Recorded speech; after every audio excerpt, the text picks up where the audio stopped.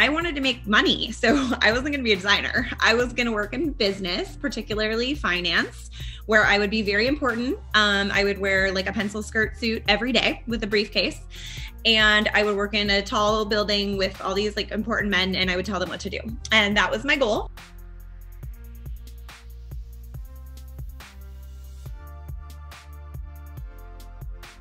I had always loved, being creative, and I was sort of creatively inclined.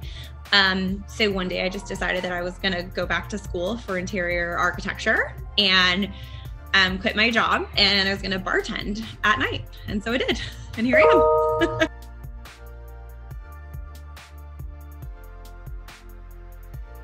I was a terrible bartender. I was the worst bartender ever because I'm really chatty and I like to talk to people. And so I'm a ranch water girl, which is like tequila, soda, and lime juice. So like if you ask for that, I can make that for you. But no, I worked at this bar where it was like kind of a college bar. So they had these buckets with like sharks, and I mean, it was awful. It was really awful. And so they would often make me like the wristband girl instead, or the keg girl, where it was like very simple and I couldn't mess things up. Or it'd have me like hand out flyers because I was like real personable. So I was definitely the world's worst bartender. I'm definitely more of a drinker than a bartender.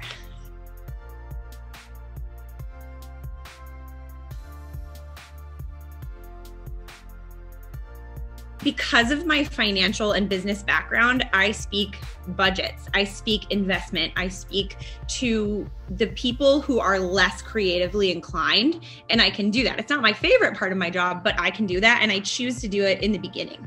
So we have a really strict minimum that we set, and people know at the very beginning exactly how much the process is going to cost. We give them estimates, we give them budgets, we give them spreadsheets.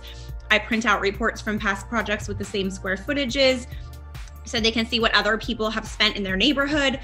I think getting those really hard conversations out of the way at the beginning of the project, it just alleviates so much tension, and then it allows you to really enjoy the creative process and select items that you know are going to be approved because they meet these parameters.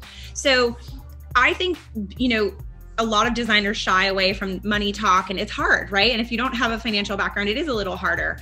But I think even if you're just doing it on your own in an Excel spreadsheet and you're just giving some suggestions, I think people want you to be a good steward of their money and their investment as a designer. They don't want you to be like, oh, I forgot, you owe me $800,000. So I think they're much more inclined to spend more and to trust you. And then once you earn that level of trust, a lot of times our clients are like, just run with it. Just go.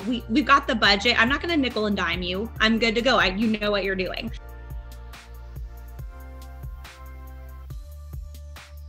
My dream client is like anyone who just gets the process. And we're so lucky because we have like 2 or 3 of them right now. And I would say they're people that understand and trust you from the beginning. They approve the budget and then they go away and they let you do your best work.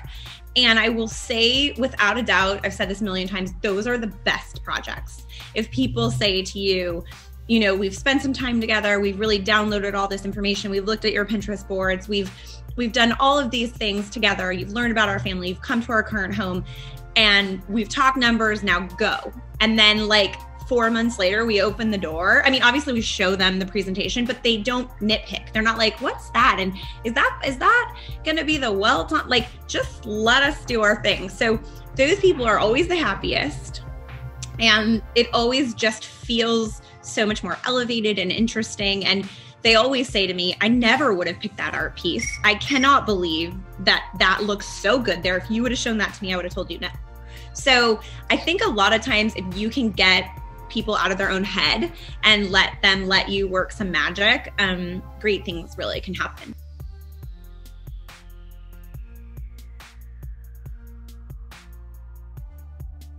I am the lover of all things vintage, as you can see behind me. My hat. I mean, I love, and I'm not a hippie or anything, like it's not a reduce, reuse, recycle, although that's good. You should do that. I think it's more to me about the designs having personality and just feeling collected and curated and thoughtful. And I think sometimes when people are decorating, it looks decorated. And I never want our designs to come off as that someone came in and like decorated where the pillows match the drapes, match the rug, match the, everything. So it's important to me that our designs look like our clients really spent a long time and thoughtful process, really like curating everything.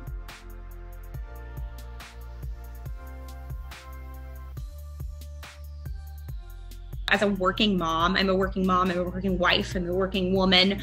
Balancing everything is hard. And so I think people, we make it look easy on Instagram and social media and in press.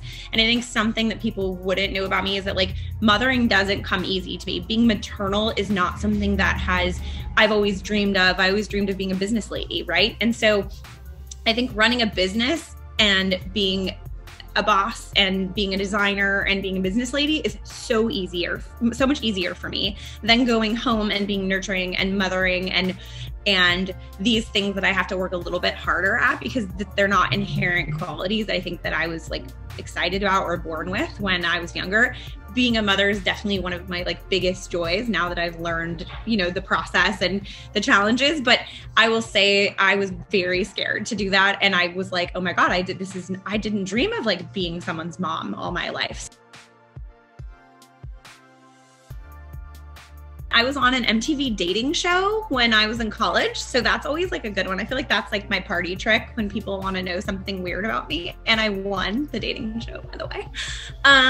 It was called Dismissed. And I tried to find the clip, but it's not online anymore. So sorry. Otherwise I'd put it on my Instagram.